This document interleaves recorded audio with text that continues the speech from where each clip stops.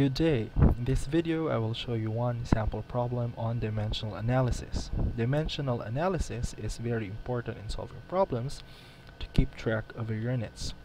To start, let's now look at the problem. We are given 744 Torr, and we are asked to convert or look at how much this value is in the unit atmospheres.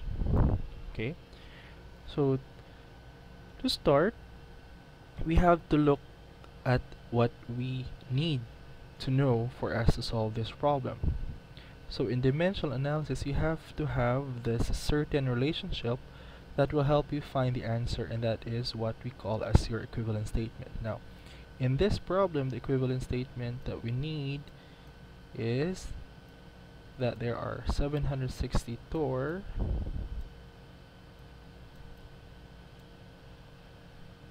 in, okay, let me just erase that a little bit. Let's transfer. Okay, so we have 760 Torr, and that is equivalent to 1 atmosphere. Alright, so we have to set up our solution. So we are given 744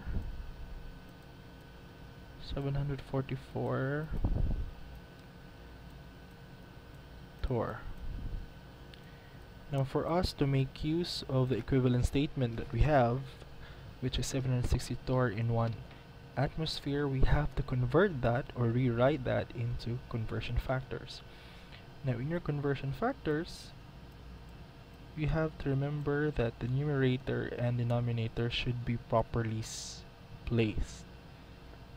Now, for us to properly use this equivalence statement into a conversion factor, we'll go back to what is the unit of the given value. We are given Torr, and for us to cancel Torr, the unit Torr should be in the denominator. So the 760, sorry, the space is not enough, let me just erase that, and we have 760 Torr per 1 atmosphere. Alright, so we now make use of that. We write that here.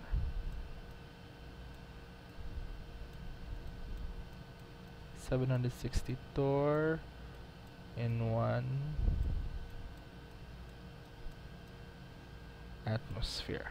Okay, now remember, this is important that your unit should be properly placed. The desired unit should be in your numerator, and the known or the given unit should be in your denominator. What will happen if we have it in the reverse manner? Now remember, if you have it in the reverse manner, if your ATM is in your denominator, it will not be able to cancel out, and that will give you a wrong answer. So you have to always check and make sure that your units are properly placed. And to give us the answer, this is equal to 0.9789.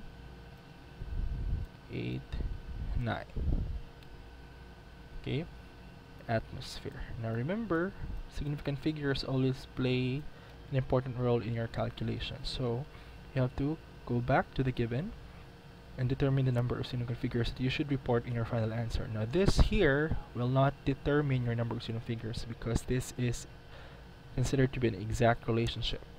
Okay, so we look at the given 744, that are 3 significant figures. So our final answer will be 0.979 ATM.